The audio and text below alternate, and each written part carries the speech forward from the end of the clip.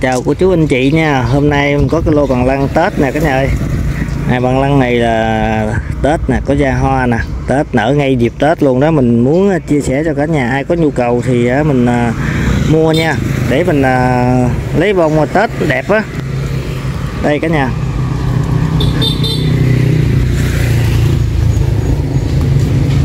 Đây rất là nhiều nha, rất là đẹp luôn, rất là đúng luôn, ngay Tết luôn. Thì bằng lăng á, thì cả nhà biết rồi đó, thì khi mới như vậy đó thì còn khoảng 1 tháng mấy nữa nha cả nhà, tới 1 tháng mấy nữa rồi nó mới ra hoa, nở hoa rất là lâu, nó tượng bông ra rất là lâu. Thì khi nó nở rồi thì nó cũng kéo dài cũng khoảng nửa tháng á, nửa tháng xong rồi nó hết một cái đợt hoa thì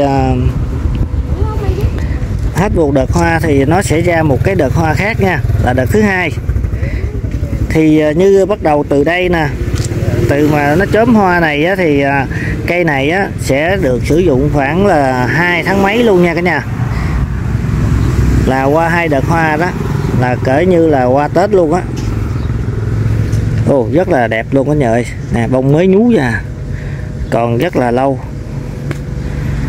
Nó mà như vậy mà tới mà cái bông nó bự lên á, bự như cỡ này nè, đây như cỡ này nè cả nhà, cũng cả tuần lễ nha, từng lễ 10 ngày đó, từng lễ 10 ngày rồi sau đó rồi khi mà nó tới chừng mà nó nở, từ đây tới đó cũng khoảng gần 10 ngày nữa nó mới nở nha cả nhà. Khi mà nó nở rồi thì nó còn kéo dài cũng khoảng trên 10 ngày nó mới tàn. Tại vì nó rất là lâu, khi cái bông này nè nó vừa bự nè, bắt đầu nó nở thì cái bông này nó mới lú ra, cho nên là cái bông nó cứ tấn lên hoài. Cái bông trước thì nó nở ra, cái bông kia nó mới lên, cho nên nó kéo dài rất là lâu. Thì sau một cái đợt bông đó rồi thì dụng hết là còn cái còi không, mà bắt đầu nó ra lại một đợt bông khác nữa nha cả nhà. Thì xài sử dụng đó cũng được đâu là gần 2 tháng mấy nữa đó. Từ mà nó qua một cái đợt bông thứ hai thì nó cũng mới nhú ra nè, thì nó sẽ tới mà nó trổ rộ lên đó, thì cũng gần cả tháng nữa. Mà khi nó nở ra thì hết luôn đó, thì cũng khoảng gần 2 tháng nữa.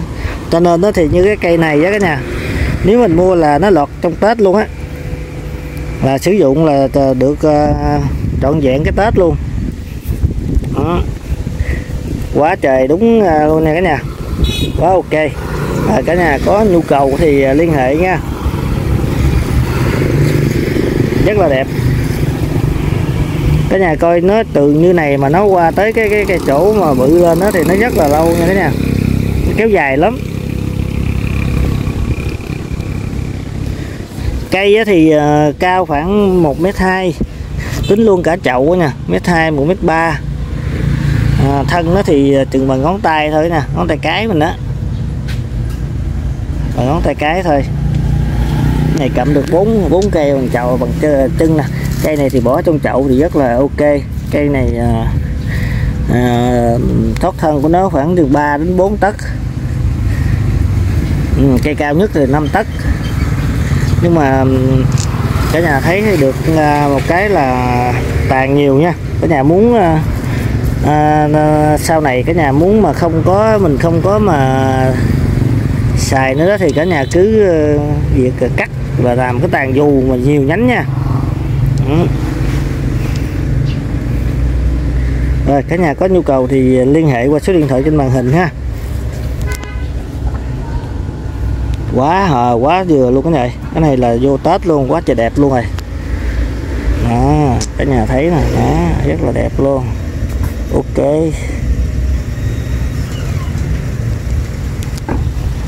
Mua cây đi chú ơi, anh ơi.